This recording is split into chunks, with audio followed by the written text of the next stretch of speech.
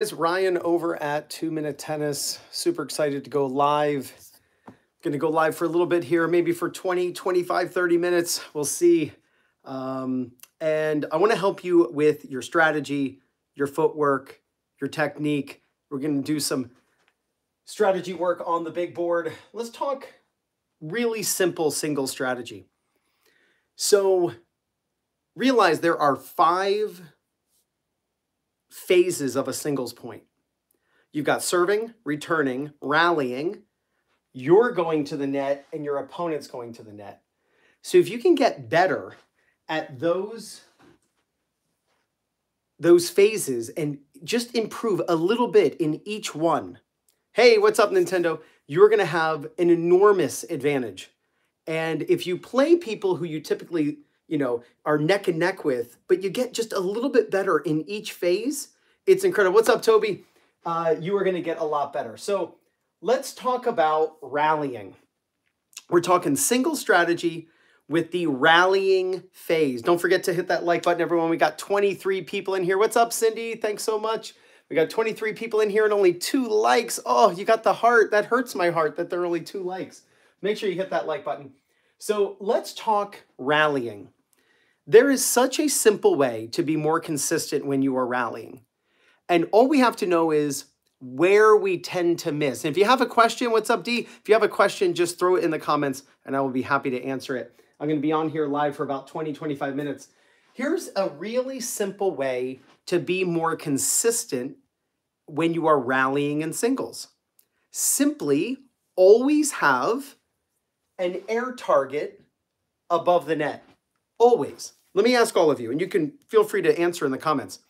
What percentage of the time when you are rallying, do you pick a specific height over the net that you're trying to make the ball cross? What percentage of the time? I'm not asking you how often do you hit your target. I'm simply asking how often in your mind do you have a target of exactly how high you want the ball to cross over the net.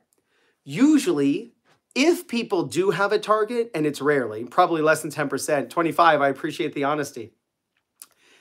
That, by the way, 6 feet over the net. You got it, Esquire. The idea is really simple. When you hit the ball higher over the net, you hit the net less. Now, I'm no rocket scientist, but I know that if you hit higher and you avoid the net, you hit the net less. In addition, when you hit the ball higher, you get the ball to land deeper. Thanks so much. Yeah. We go to Ocean City, New Jersey every summer.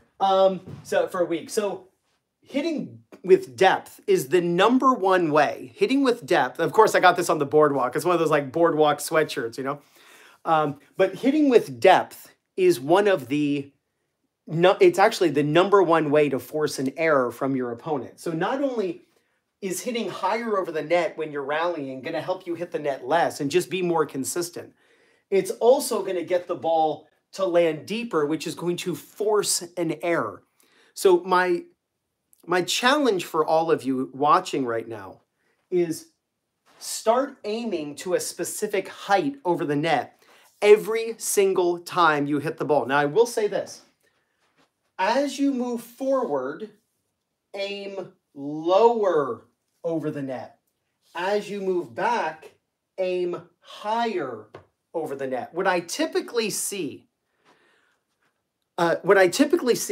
with players as they move forward is they hit the ball a little softer to make sure it goes in. And as they move back, they hit the ball harder to try to get it to go the distance they need it to go. When really you shouldn't necessarily be changing the speed of your shot. You need to be changing the height you hit over the net. 39 people in here. This is awesome. Yes, it does, D. Yeah, this can apply in doubles. Now, the one thing about doubles that people underestimate is, or think that you cannot do, is hitting the ball high over the net. See, in doubles, we tend to not think of hitting the ball high over the net, and it's because we have the wrong definition of a lob. See, a lob is not a ball that goes over someone's head. We think like, oh, a lob is a ball that goes over someone's head. No, it's not. That's not what a lob is. A lob is simply a high ball. So if you are, let's say you're rallying, you're the server, this is you, and you're hitting back and forth, right? And you got a really aggressive net player. What we tend to think is, oh, I need to hit the ball farther over here to keep it away from a poacher. And if this person's very aggressive, we think that the only option is to hit the ball down the line fast, or to hit over them, or to hit low and fast over here. When I'll tell you there's a great option that just isn't hit enough. And it's a high lob cross court. A high cross court lob over nobody's head is a great shot to hit, and it completely takes this person out of the play. They will do zero poaching. So if you have a very aggressive net player in doubles, and when you hit low cross court, they tend to go get it and then slam it at your net person who has not enough time to react. You can always lob cross court as long as this person is staying back. And then, by the way, that's a great time to just sneak in because you just bought yourself time to get in. Now it's 2 against 1. And now you both are in and you're both picking on the person with less time to react. I would say the shot that I see the least, like I do Zoom lessons. So every week I meet with about a dozen people for Zoom lessons. And they send me videos of them playing matches, doubles, singles, their serve, their forehand, their backhand, whatever. And I teach them live on Zoom. I share my screen. I draw on the screen, side-by-side comparison of the pros and their technique. And when I see players playing doubles, and I help a lot of doubles teams, when I see players play doubles, and it's the club level tennis, right? 3-0, 3-5, 4-0, 4-5. The shot that I don't see enough is a cross-court lob, because players have the wrong, definition of a lob. They think that a lob is a ball that goes over someone's head. A lob is not a ball that goes over someone's head. It's just a high ball. Whether there's someone at the net is of no matter.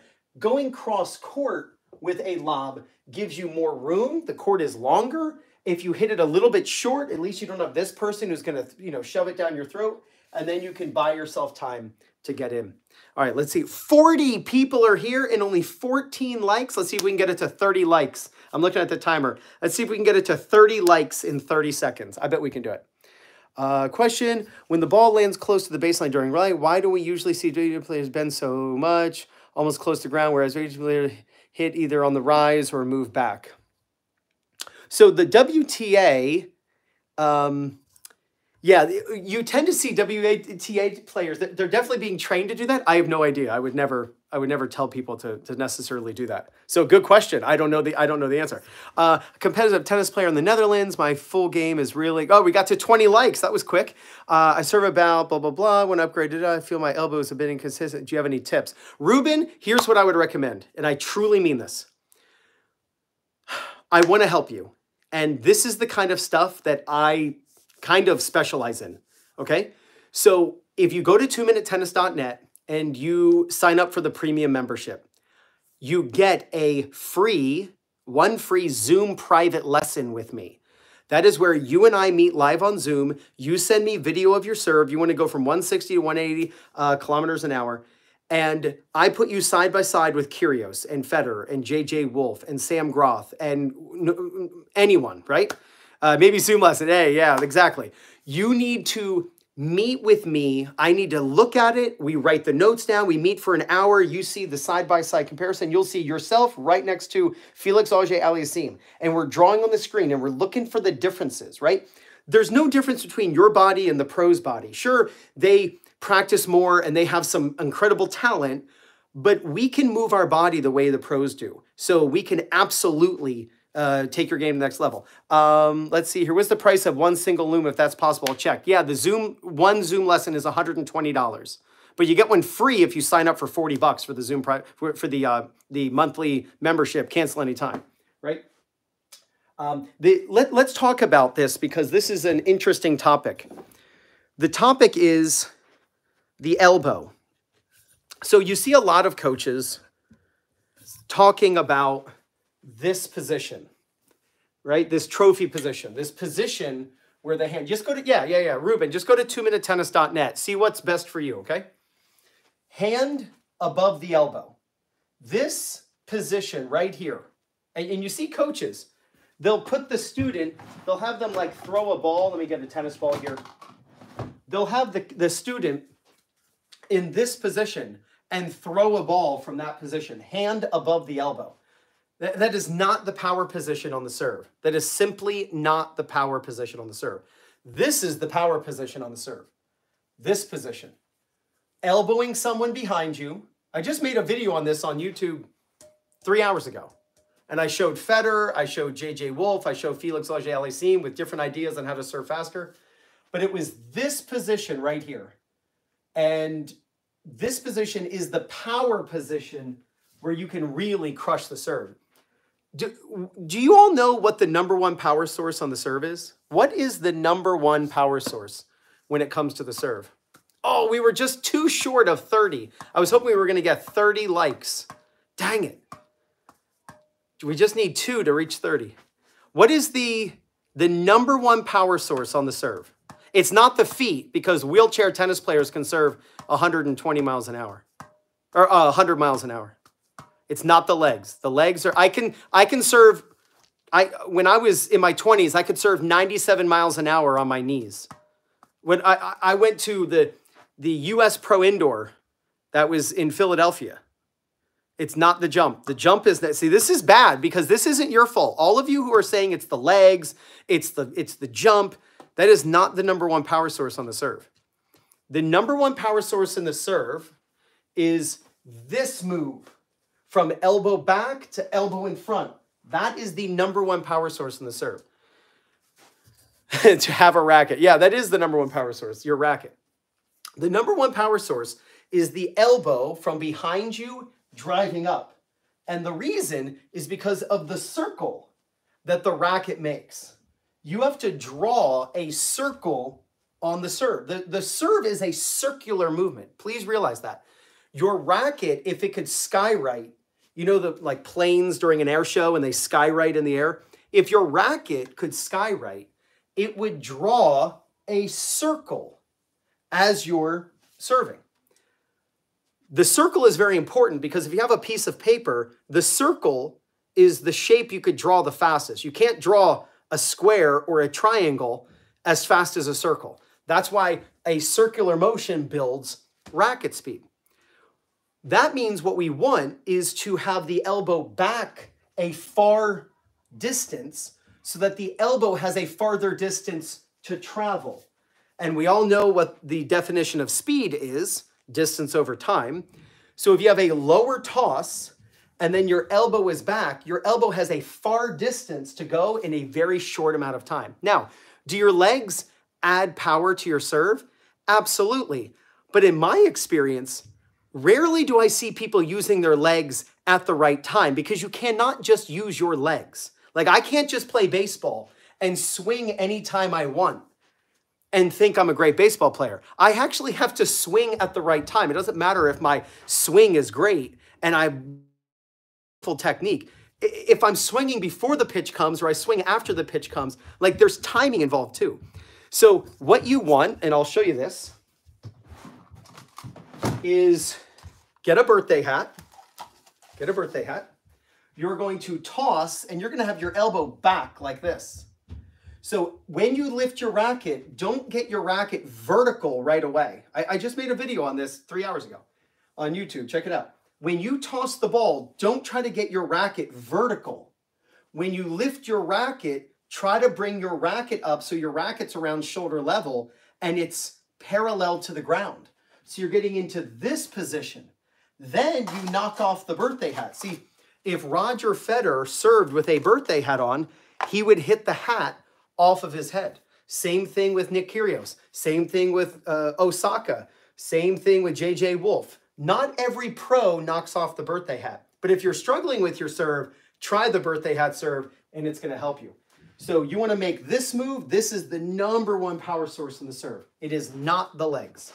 The legs can add a couple miles an hour when done right, but it is not the legs.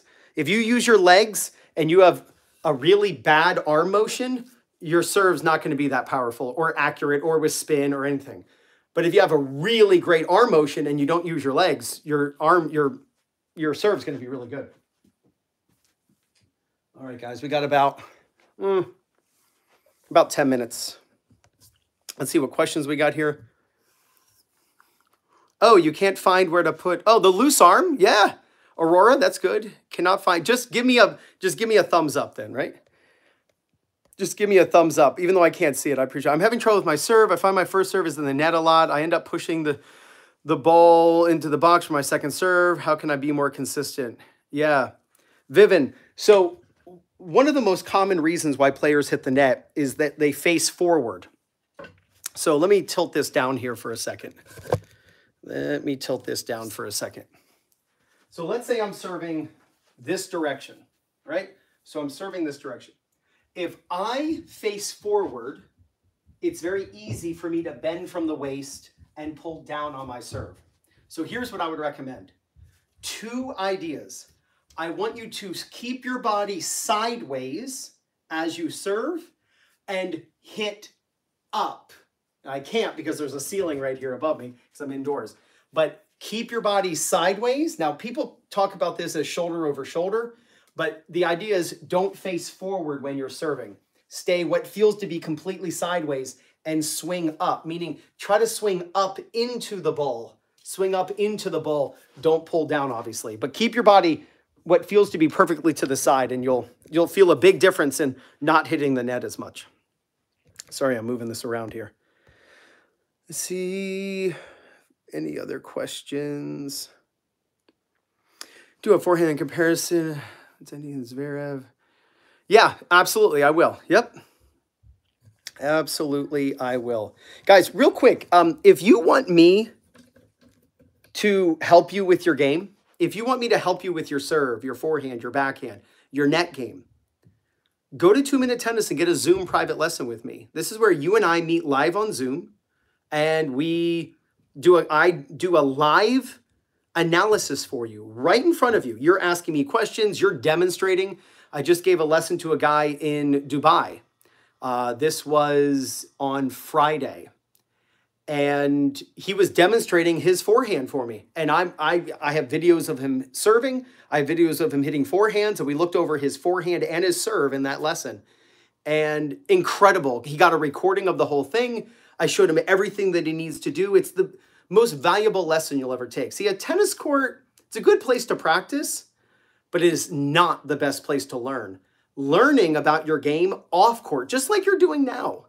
There's a real benefit why we can do a live like this, right? Because you're learning, you're like, oh yeah, I can lob cross court in doubles and avoid the net player. You know, oh yeah, I can work on this with my elbow, you know, on the serve. Wait, you are not wearing a 2Minute Tennis t-shirt today. That's right. I apologize. I'm so sorry. I got to do some laundry. When will your next live take place? Well, I normally do lives every Monday through Friday while I'm picking up my kids. But today is a holiday, so kids had no school today, so I thought I'd go live. But I'm actually giving a woman a live Zoom lesson in 12 minutes, which is why I'm looking at the clock, because I got a lesson with a woman in Denver on her serve. So I'm gonna have to go in just a second here. Having trouble hitting a slice serve. I try to toss the ball at 1 o'clock. I'm good with a kick serve. Yeah, I would have to see what you're doing. The fact that you know that it's 1 o'clock really is going to be beneficial. I will say this, when you are hitting a slice serve, you really have to make sure that you swing, if you're right-handed, to the right of your target. So let me show you this. What you don't want is to swing towards your target on a slice serve. So if I swing straight toward the wall, right, I'm going to hit a very flat serve. Because the only way to swing toward the wall and to hit to the wall is to hit very flat. Well, if I want to hit slice and I want to get the ball to spin like this, what I want to do is I want to swing. You can see the stairs. You can see like right there, the stairs going up to the kitchen. So what I actually want to do is I want to swing to the stairs and then the ball goes that way. See what happened there? I'm swinging that way, and the ball goes that way. The way to make that happen is to do this, right? It's like my strings are facing where I want the ball to go, but my racket is traveling the direction I want the ball to spin. You don't, just make sure that you're not swinging towards your target. If you swing towards your target, you're going to have no spin whatsoever, because you're going to have to point your strings to your target. And when your strings face the same direction as your racket travels, you're going to get no spin. You want to point your strings in one direction and swing to the right. Obviously, you're talking about 1 o'clock, so you're obviously right-handed. You've got to swing to basically the net post. All right, guys, I've got time for one last question. Let's see here. Having trouble with my returns. Every time I get a fast serve, I always have to hit it with a lot of loop, and it flies out. Every time I get a really fast serve, and it was interesting you said, I always hit it with a lot of loop, and it flies out. All right, try something here on the return. This is going to be a great tip for all of you on the return of serve. And see, it's so funny. People go, Ryan, how can I learn on Zoom taking a tennis lesson? Yet they'll do lives, and I'll give them answers to their questions, and they go, wow, that really helped. It's the exact same thing, except I can see how you're hitting on Zoom because you send me videos prior. You send me videos, and I do an analysis because I share my screen. You get to see your forehand versus Carlos Alcaraz, your backhand versus Djokovic, whatever it is, your overhead against Federer, whatever. And I do a side-by-side comparison, record the whole thing. There's so much value to a Zoom lesson. Go to 2MinuteTennis.net, and I'll help you on Zoom. Let's talk about the return of serve. Here's one of the best tips you can get on a return of serve. The idea is to stick your elbows out. So watch this. When I'm returning serve, look at my elbows. In fact, you can see the space under my armpits, and you can see the wall behind me. Don't be like this. Be like this. When your elbows are out, away from your body, when you turn, it helps you have a very small swing. When your elbows are in, anytime your elbow comes in, and it's a little hard because I have a black sweatshirt on, but anytime your elbow is in, your racket goes farther back. Watch. I push my elbow out, and now my racket's not as far back. The angle in my wrist is staying the same. There's no difference in the elbow in the angle in my wrist. So when you're returning really fast serves, first off, stand farther back than you normally do. Stand much farther back than you normally do, so you have more time. The second thing is you want to keep your elbows out, whether it's on the backhand, keep this elbow up. That shortens the backswing. It also helps close the racket face. If your elbows are in, then your racket face is going to be open. Push the elbow out, it shortens the swing, and it helps close the racket, and then that ball is not going to go out. So keep your elbows out in the ready position, and you will see a big improvement in your return of serve.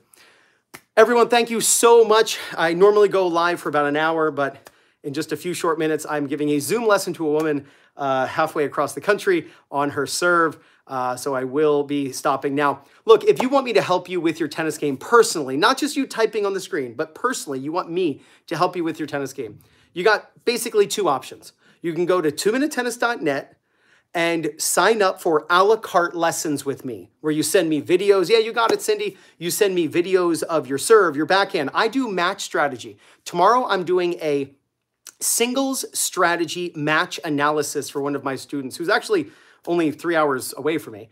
But we're going to meet live on Zoom. He already sent me the match on Swing Vision. I've already got the points that I've already recorded and taken, and I've written the notes down. And we're going to go point by point. I've got about 20 points to show him where he can improve his footwork and his court positioning and his shot selection and just his overall tactics and strategies.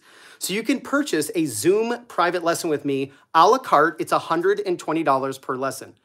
You can also become a premium member. Here's the second option.